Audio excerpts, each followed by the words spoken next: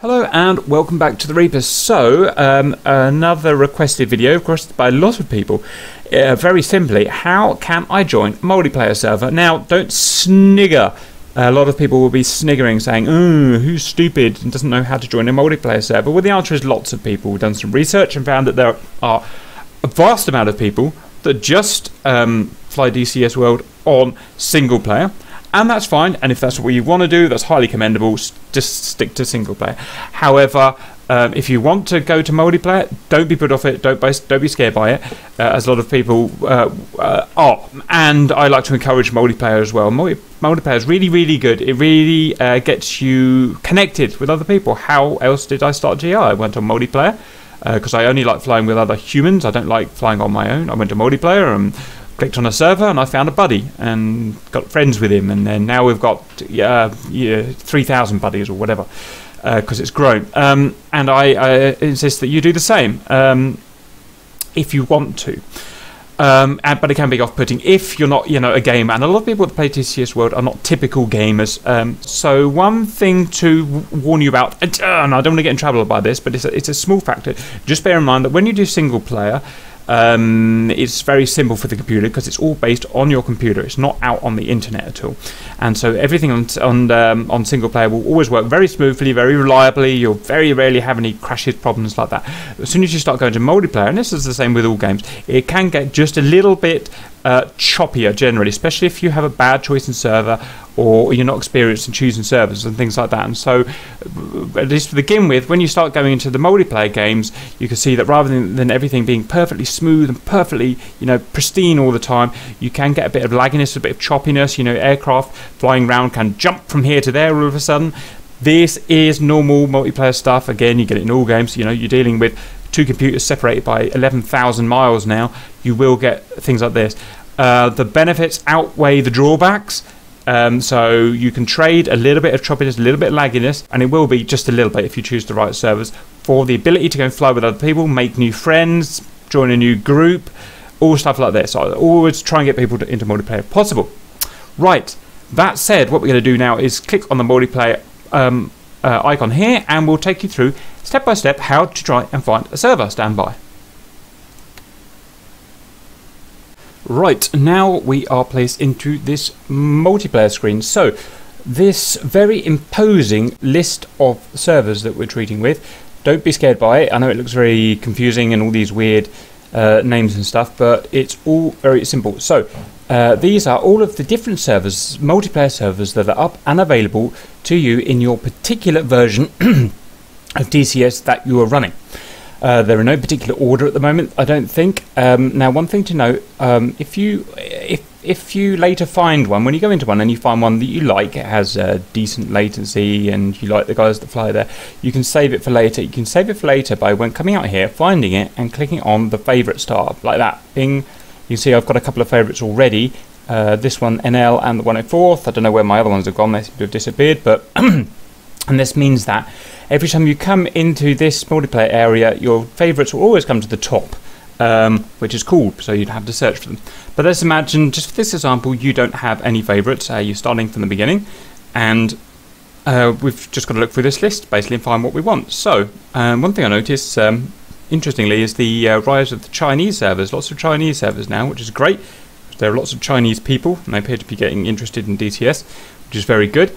So I live in the UK, in Western Europe, so it's important for me to get a server with, well, it's important to everyone actually, to get a server with a decent amount of ping. So you've got this here, ping. This isn't quite accurate, but it's essentially the amount of time it takes from my computer, wherever I am, or wherever you are, to the server. So you want that to be as low as possible. The higher it is, the more jerky and laggy the game will be, basically, and the longer it will take to load and all stuff, nasty stuff like that. So I usually say if you can keep it below 150, then that's a good thing. That's going to be similar to kind of single player in terms of what you'd actually notice in terms of latency. So just quickly blast through all these icons. So on this list we've got that sign there, the lock sign. That's whether it has a password or not. So that one there, Virtual Atlantic Fleet, has a password, so you won't be able to enter it unless you know them personally and you have their password. If it doesn't have a padlock, then you anyone can enter it. It's public basically. So you're going to want to be going for one that doesn't have a padlock. I never fully figured what this shield means, but as I understand it, it's one that you should be using the ones with the shields, as they are protected and people can't have modifications to their planes and stuff like that. I think that's what it is. I stand to be corrected, but the shield's a good thing, I believe. Ping, so we talked about that. You want to get as low as possible. If there's ones above 150, they start to get a little bit laggy, and that's what I try and avoid. You've got the server name. It's literally just the name of the server. So you've got NL. I like this one. It's in Netherlands. So it's close to me, so the ping is low. 104th, this is I think in America, so the ping's quite high, but I still use it every now and then for whatever reason. Chinese ones, we've got, I mean they're all over the world nowadays. What have we got? Buddy Spike, everyone likes Buddy Spike, it's very, very popular. Germany's very low ping, again kind of, well, Central Europe. And we can even try out our German, which we haven't done for a while. Willkommen auf dem online aerobatics. Welcome from the online aerobatics. So it's German aerobatics. So if you want to know about the server and how to behave in the server and the rules in the server, you see I clicked on this one here, and you can see it lists a load of rules. Now it's all in German. Which I've really got to try this quickly. Wir bieten euch einen Niedrigping dedizierten Server. So we bring to you, plural, a lowest or something, nil ping dedicated server. So if you're German, you can read through that and it will give you a list of demands of you when you enter. Here's a better one, Kirk's Hangar. So decent ping, 99 ping, that works for us. Kirk's Hangar, it's going to be in English. Whoop, whoop. So welcome to Kirk's Hangar. DCS Simple Radio, so if you use Simple Radio like the Grim Reapers do, then that's there for you to use. He's got some information about it, a homepage. He's got a Discord about it if you want to go in the Discord and talk to them, which is a very common thing. But people who like to go in multiplayer on, well, any game like to use Discord, and we're no exception. Here's some rules. So no team killing, so don't go in there and shoot the guy on the same side down, or you will get kicked out and banned. Have fun and stay fair. Mission description, and it gives us a description of what you want, you're going to do there. And that's it. And then some other information you may or may not want to use, things like radio frequencies, stuff like that. Now, look into this box here. Excuse me, once you've clicked on the server, this tells you what aircraft are available and what aircraft are in use. So we can see on the blue side, currently in use are these aircraft here, flown by these people here. So you can even see what people are in there if you know certain people. Red, there's no one on red.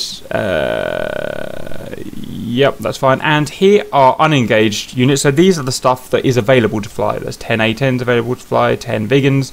So if you want to fly a Hawk today, bosh, there you've got 2 unused Hawks that are available to fly. So that's that. And here are the server options. So you have, when you make a server, you have in DCS you have different options you can use. You could make everyone immortal. You could make everyone, I don't know. You can put various options on basically. And here you can see what you've got. Easy flight set to no, padlock set to no, radio system no, blah blah blah blah blah, GFX realistic. And it means that when you enter that server, your settings will be set to this server settings, so that everyone gets a fair game basically. And you can read through that at your own taking. So that's that. I forgot to finish off these. So after the server name is the map. So if you just want a certain map, like everyone will be running Persian Gulf now, it's just come out. So there'll be lots of Persian Gulfs, or for Caucasus, you just want Caucasus, you can search for Caucasus, and so on. Mission name isn't really relevant, just give you a rough idea. So just dogfight, you know, or training with mist on, or something like that. Here is the engagement of the server. The beginning number is how many guys there are in the server currently, and that is how many slots there are total. So there are 5 people out of 35 people in that server. And this is the time that it is in, no, sorry, that's the time that the server has been running since its last reset, I think. So I think that means it's 3 hours and 33 minutes since its last reset. Generally, I find it's a good idea to try and look for one that's a low number, so it's been reset recently. It tends to be running better. So that one's, this is a very general comment, but so that one's only 16 minutes since its last reset. Right, so that's that. So we want to go and try and find our first server, do we? So with the stuff bearing in mind that we've talked about, what we're going to do is we've got some filter options. I want one without a password. I want one that's not protected. I want one with players. I want to play with some humans. So I've come into multiplayer. I've done that because I want to interact with humans for good or for bad. And I want between 5 and 50 humans in it. So I've got my humans to look at. Ping. Oh dear, this isn't looking good. We've only got 3. So that's what have I done wrong? Oopsie, yep, I protect is actually that shield thing, that's what it is, I got that wrong. So that gives us about 10, look. Now, ping less than or equals 2, so I don't want any more than 150, please, sir, because it will get laggy and glitchy, and I won't enjoy myself as much. I want the lowest ping possible, and there we go. And you can see why, look, this one is in my favourites list, because it's always low lag. Low ping, it's always full of people, so that would be a common reason for that. I love the American servers, but for me in England they are very laggy, so that's why generally. And I want to fly today only on the Persian Gulf, please. So okay, Persian Gulf. Right, it's filtered it down to one server, and that's the one I'm going to go on. It just so happens it's on my favourite list, but you can ignore that. Now, if for some reason you don't get anything up, even before all of these stipulations. First of all, go and rebuild your repair your DCS. You do that through the Windows start bar, what I call the start bar down here. You'll click on it, you'll go and find Equal Dynamics, and under that you will find a repair function. Click repair and it will repair any damage that's been done, which is always very possible because it's a very complicated application.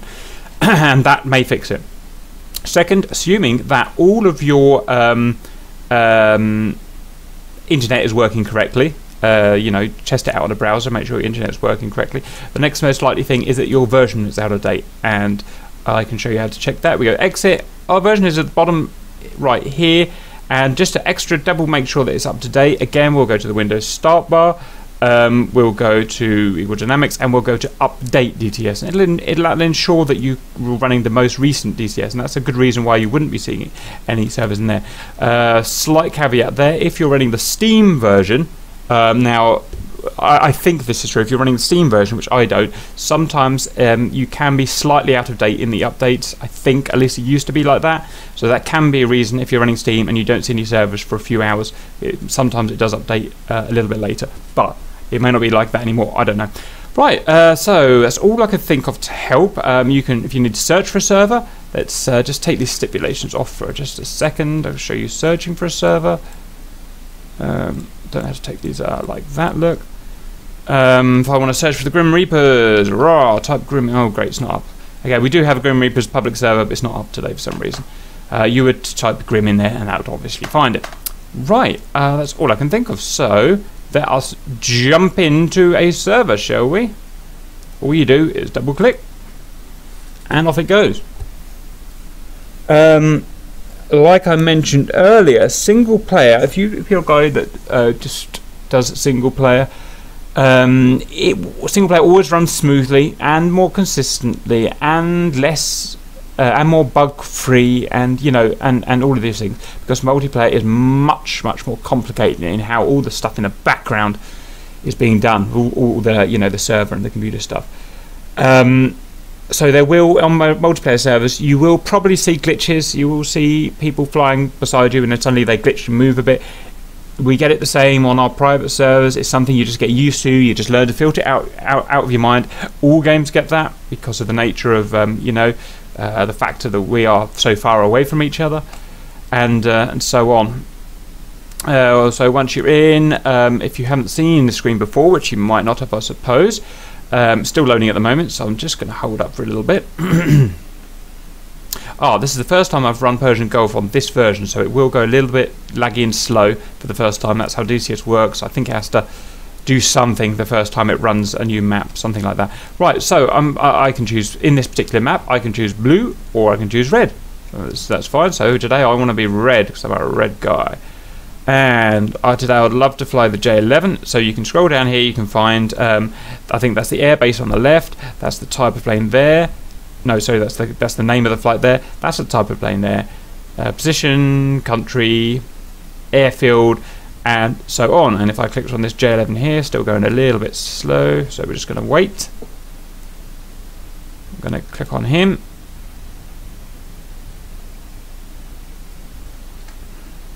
There we go, got there in the end. Like I said, don't be put off if you get here. You see, you probably can't see it, but it's really choppy at the moment. I can barely click on anything. Don't be put off by that. When you're coming into a multiplayer server, especially for the first time, it will be really slow, as it just has to pre-buffer everything and load everything much kind of generally, like I said, laggier and slower than the single player. Don't be put off by that. It will go away. We'll get back to normal after a while. You just have to be a bit more patient. It's something you'll learn with multiplayer. Okay, it's starting to clear up now, so I'm briefing. I'm going to go fly.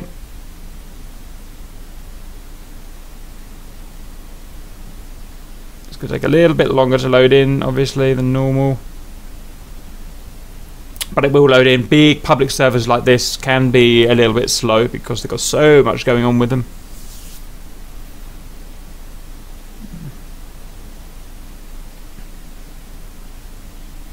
But once it's all loaded in, it effectively becomes normal, and you can see everything's just starting to get back to normal there. I've got everything loaded now, and that's fine. I could go an external view, and so this is all fully interactive in a multiplayer. That is actually a guy there. I can click on him. This is the F10 mode, by the way. Click on him. I can see his name is 821. That's a weird name. That doesn't sound like a human. Let's find a bloody human, please. No, not going to get any humans today. There are humans in here somewhere, I just can't see them. But essentially, yeah, these will be a bunch of other humans flying around that you can interact with. You can talk to them. If you press the tab button on your keyboard, it will come up with, on the left, around this area, a speech tab where you can actually type to people. You can type a message and press enter, and a message will come up and it will go to your buddies there. Now I've got that turned off because I make videos and I don't want that shown there, so I can't show that to you, but that's something you can do, and you can talk to the red side or the blue side or both sides. It's all stipulated down there. And that's it really. That's all I can think of saying about joining a multiplayer server. When you go in there, don't be an idiot, because there you get banned. I've been banned many times by accidentally shooting a friend down. You know, it happens in combat sometimes. Even for accidentally shooting someone down, you will be banned from the server. The last thing you do was want to start getting yourself banned from servers and in trouble with the server police. So be nice, be fair, and that's it. Enjoy it. That's all I can think of. Otherwise, we'll see you later.